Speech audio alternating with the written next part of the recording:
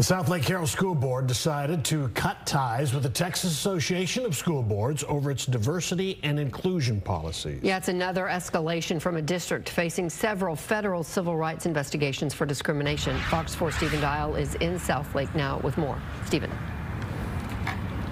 Yeah, TASB, as it's called, the Texas Association of School Boards. Basically, districts pay a membership fee and then they can pay additional fees for other services. Now, the reason why the board says that they voted 5-1 to leave TASB next year is because they say that TASB has taken on some political things that the board and the district and people who elected them to the district board do not align with, they do not agree with. Now, the move comes after a group of Republican Texas lawmakers sent a letter out to districts in January telling them to leave the Texas Association of School Boards over so-called, quote, woke policies. The letter took issue with the TASB's guidelines on transgender students, calling for districts to protect students from discrimination and bullying and to monitor federal law when it comes to bathroom use and other issues. A few people showed up to tonight's meeting to discuss the topic, but all but one were for leaving TASB. There are zero reasons for this school district to support TASB or any other organization that does not represent what the majority of Southlake residents stand for. Any decision which is strictly political to withdraw from TASB is clearly a breach of your fiscal duties as a trustee. It will result in significant increased expenses in legal fees, insurance costs.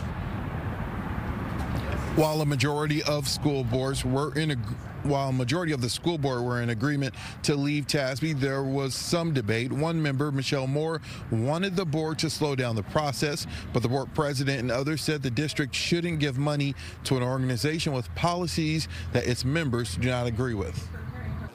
To continue sending our community's taxpayer dollars to an organization that pushes the very ideology that our community specifically and overwhelmingly rejected at the ballot box in May of 21, November of 21, and then again in May of 22 would be disingenuous at the very least to those that have entrusted us to represent them. Right now, we do not know how much these services will cost by using another vendor.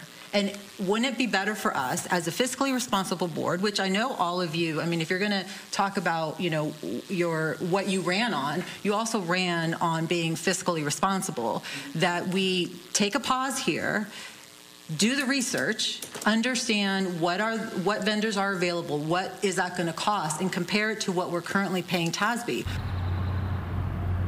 Carroll ISD is no stranger to being in the spotlight in recent years. The school board has rolled back diversity and inclusion policies, especially those put in place after a 2018 video showed white students using the N-word. The district is also subject to multiple ongoing federal civil rights investigations, and it caught heat in 2021 over book removal policies. Now, leaving TASB isn't official until the end of the school year, so right now what the superintendent has been charged with is to basically put out RFPs, get proposals to see how much vendors will charge for the services that the district uses from TASB, and then report back to the board before the end of the school year so they can decide on what vendors to hire for the 2024 school year.